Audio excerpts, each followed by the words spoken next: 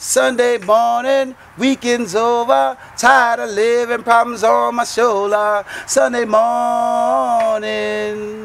Mama's in the kitchen, daddy's in the bed, he hung out late last night. Oh, Sunday morning, home.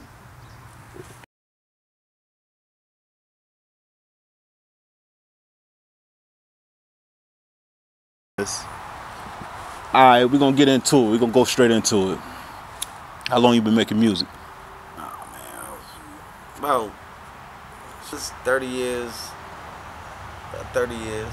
30 years? Yeah. It's about 12 reading Rainbow. Reading Rainbow and Michael Jackson got his hair burned and shit. That made me start doing music.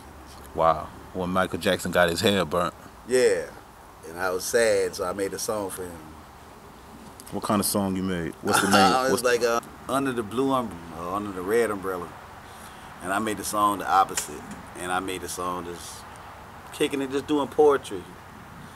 And then I was like, what, in 8th or 9th grade, and the teacher was doing, it was like poems. It was like Robert Frost and Emily Dickinson and shit. And I looked at that, it was like blank poem, it wasn't rhyming.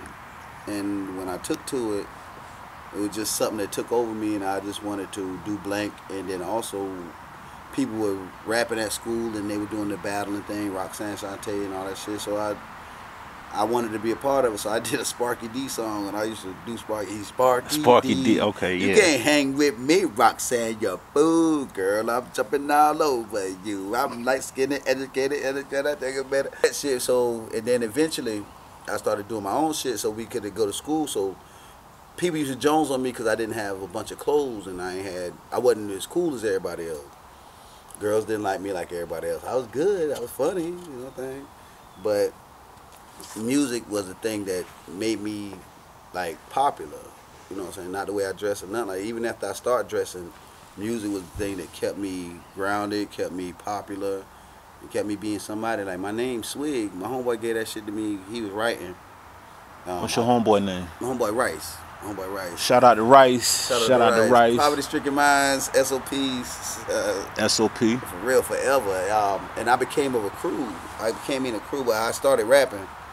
I just started battling because when I first rapped, I couldn't write nothing but like about 2 or 3 lines, and Rice used to keep saying like, write more, write more.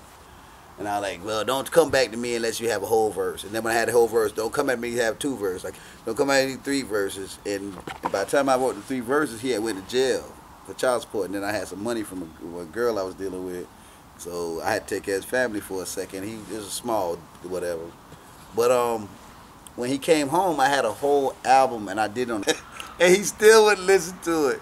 So what I did was, once I started writing, and after I made that album, I said I was the best.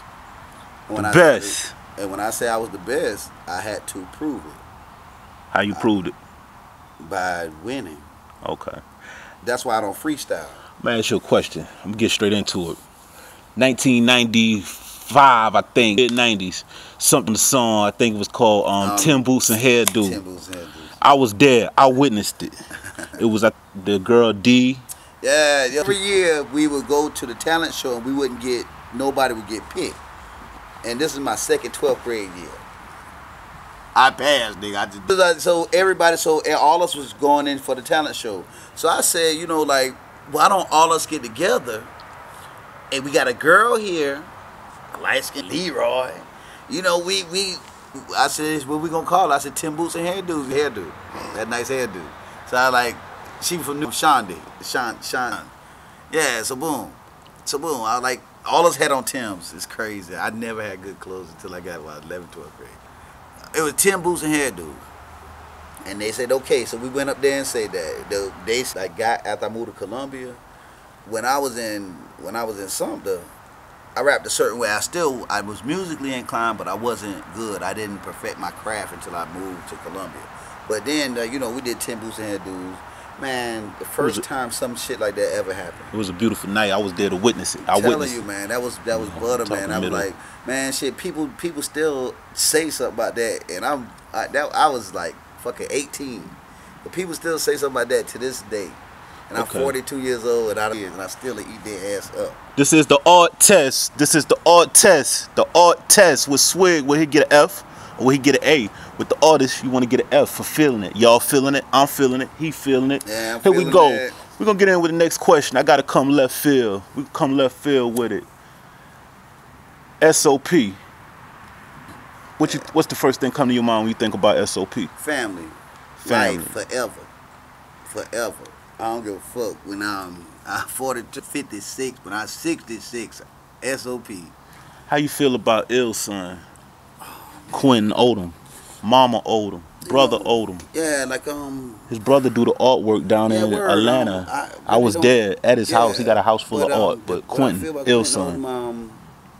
He made the crew what it is. He made, like, even though people branched off and everybody doing their own thing and people different or whatever, he made it what it is. Can you give us, I don't mean to cut you off, can you give me a Ill Son story? What he means so much, man. He meant so much. Man, I remember him and John, my best friend to this world, man. Like, I got a bunch of best friends, everybody say, but the boy John, little head.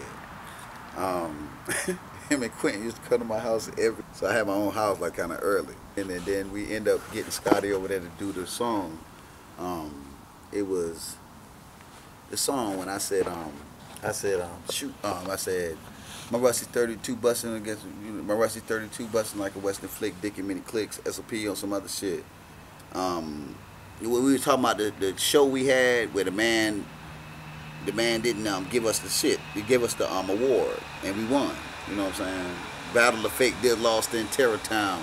So many fakers and big talking kids do selling weed for time. But during that time he was better and he was smoother.